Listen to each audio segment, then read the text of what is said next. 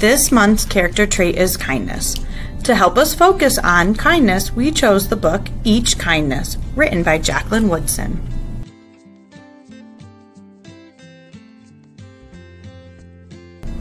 That winter, snow fell on everything, turning the world a brilliant white.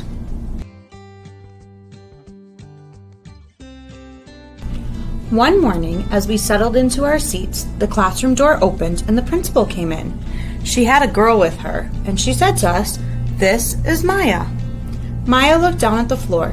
I think I heard her whisper, "Hello." We all stared at her. Her coat was open and the clothes beneath it looked old and ragged. Her shoes were spring shoes, not meant for the snow. A strap on one of them had broken. Our teacher, Miss Alpert, said, "Say good morning to our new student," but most of us were silent. The only empty seat was next to me. That's where our teacher put Maya. And on that first day, Maya turned to me and smiled. But I didn't smile back. I moved my chair, myself, and my books a little farther away from her.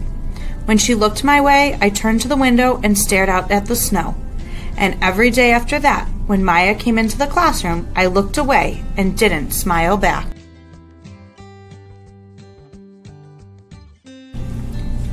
My best friends that year were Kendra and Sophie. At lunchtime, we walked around the schoolyard, our fingers laced together, whispering secrets into each other's ears.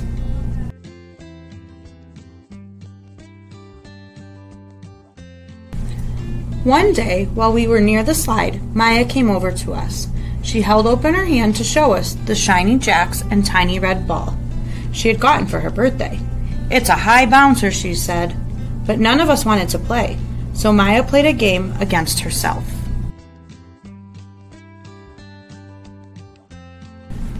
That afternoon, when we got back into the classroom, Maya whispered to me, "Bet you can't guess who the new Jack's Champion of the World is." Behind me, Andrew whispered, "Chloe's got a new friend. Chloe's got a new friend." "She's not my friend," I whispered back.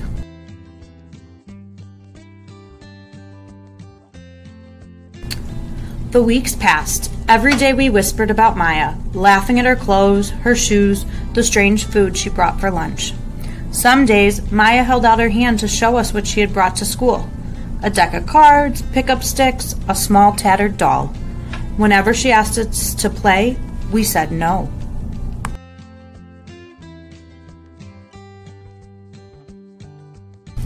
The days grew warmer and warmer. The pond thawed. Grass began growing where snow had once been. One day, Maya came to school wearing a pretty dress and fancy shoes. But the shoes and the dress looked like they'd belonged to another girl before Maya.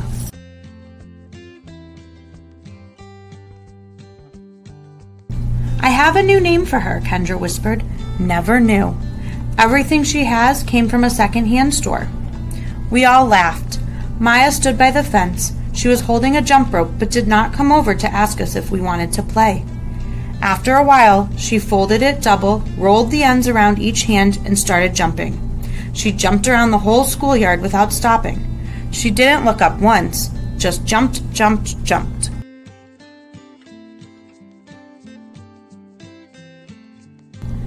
The next day, Maya's seat was empty. In class that morning, we were talking about kindness. Miss Alpert had brought a big bowl into class and filled it with water. We all gathered around her desk and watched her drop a small stone into it. Tiny waves rippled out away from the stone. "This is what kindness does," Miss Alpert said. "Each little thing we do goes out like a ripple into the world."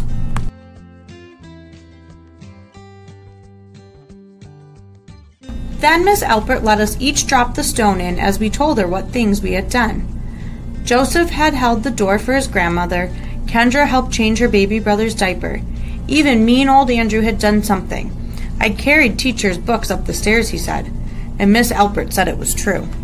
I stood there, holding Miss Alpert's rock in my hand, silent. "Even small things count," Miss Alpert said gently, but I couldn't think of anything and passed the stone on.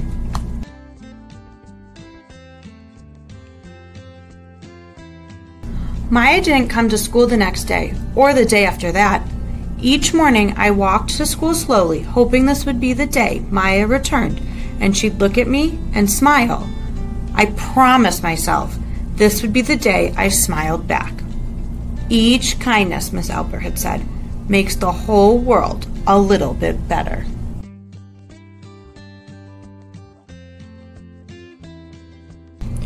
But Maya's seat remained empty, and one day Miss Alpert announced to the class that Maya wouldn't be coming back. Her family had moved away, Miss Alpert said. Then she told us to take out our notebooks. It was time for spelling.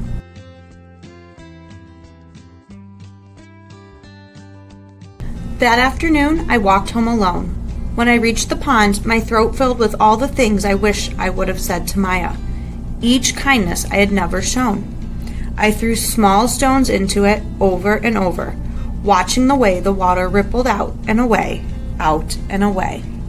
Like each kindness, done and not done.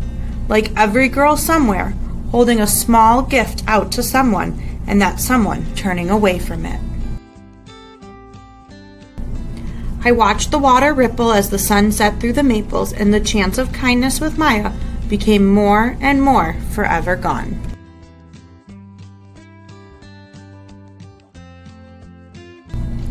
So as we continue to learn about the character trait of kindness, focus on what you can do to be kind and make the world a little bit better.